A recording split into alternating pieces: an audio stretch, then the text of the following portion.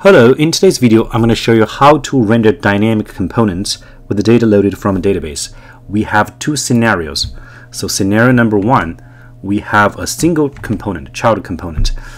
We're going to inject data from an array and render this child component multiple times, and the data may come from a database.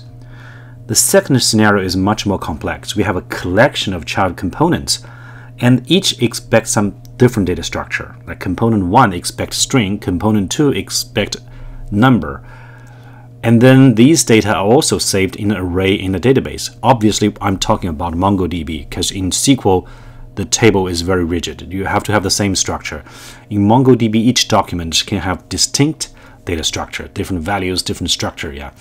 So you save those metadata into a MongoDB database, and each component expects its unique data. Once the element is flipped, you're going to get error because the component will be getting the wrong data. So this is much more complex.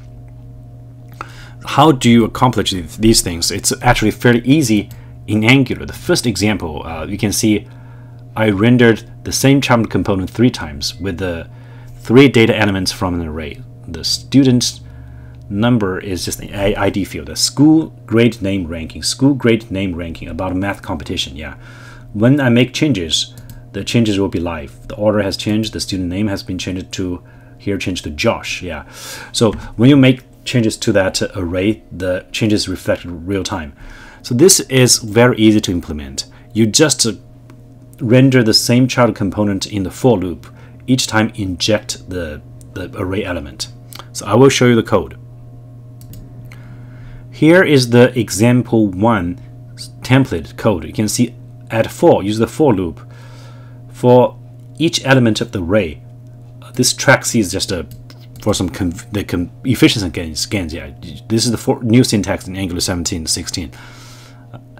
And for each element, you can also track the index. Yeah, and if the row is odd, I would put a different background color. So like this guy, the second item has a different color. The fourth item will have a different color. You may ask, hey, isn't this odd? Will be applied a different style? Well, the array item starts with 0, so the row 0 is even. Row 1 actually is row 0. Yeah, row 1 is actually even because number 0. So I used odd because it starts at the second row, which is row 1. Yeah, and I just render the child component in this for loop, and I just inject this data element into the child component. The child component has just one input, which is called competitor. So competitor is, I defined the competitor data structure elsewhere in the model file. So competitor has 4 fields: school grade name ranking. I create in my example component, parent component, the array, which is imported obviously from this models file. Import this array into my parent component. I then render the children in the for loop. For each element of the child, I just pass the input data to the child. So it's very straightforward. If you hear some noise in the background, that's my Siberian forest cat making the noise. Okay, so the first example is just to create an array and inject the array elements into the child component through its input, and you iterate through that array. Render the same component multiple times. It's extremely easy. The second example is more complex because we have different data structure into different components. And the data structure most likely come from MongoDB database. And how do you associate the data structure with your component, distinct components? You have 3 array elements, you have 3 components. So the second example, you can see here we have 3 child components: child 1, child 2, child 3. Each has different input. This child 1 expects name and gender, 2 strings. Child 2 expects name and school, 2 strings, but it's different. It's not gender, it's school. Child 3, name and age. Age is a number. So they each expect something different, and there are 3 different components.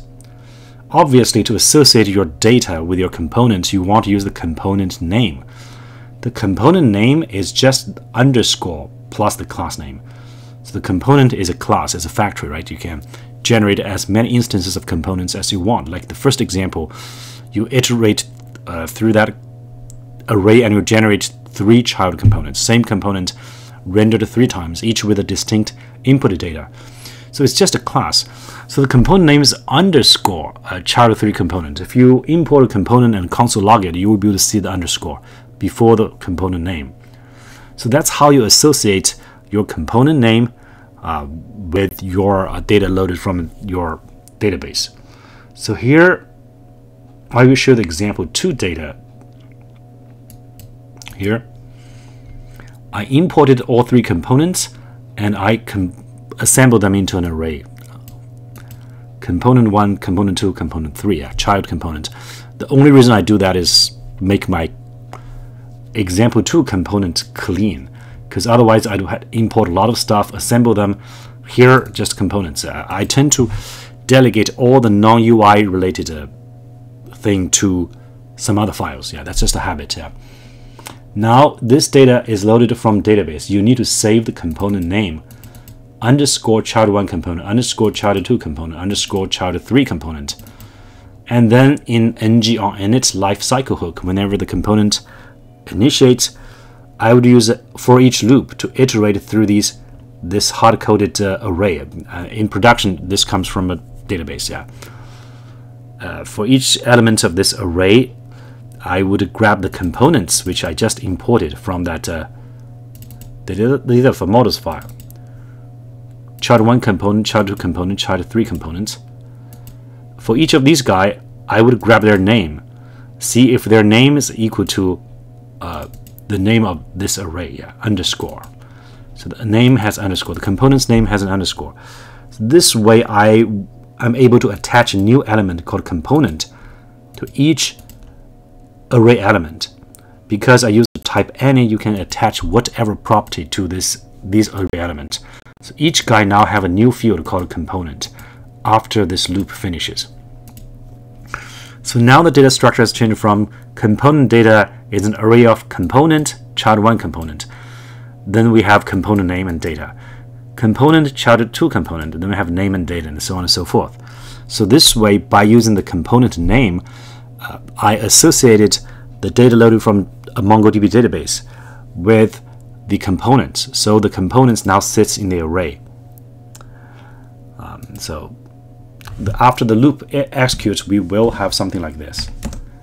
Component, child 3 component. Yeah, each element will have a new item called component. Yeah, so that's what happens after loop execute. And of course, the data can be manipulated live. You can just write some code, write some functions, or in the user interface, you can just change some of the metadata, no problem. And the loop is very similar to example 1's. So for each component data, I would just use this ng template, slightly different. I used ng component outlet because now the component is not the same component, it's dynamic, right? It's 3 distinct components, child 1, child 2, child 3. So I use the components property as the first argument and use the input as the second argument and pass the input data to the component. If you look at child 1, the input data is name and school. But here in my data structure, in the example component, it's name, school. The data property has name and school. Data property has name, gender. Data property has name and age.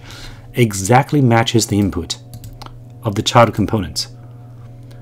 So this is how I make it happen. Yeah. So it's not difficult at all. It's basically, again, still a loop. You use the ng component outlet, and you use this component name to associate the component with your metadata loaded from MongoDB database.